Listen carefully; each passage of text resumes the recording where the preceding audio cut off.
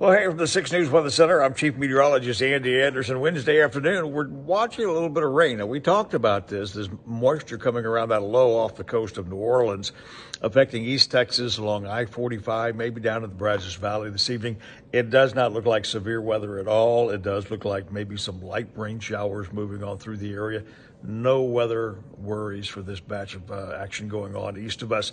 What I do see for us late tonight, probably a better shot at getting some fog across the I-35 corridor.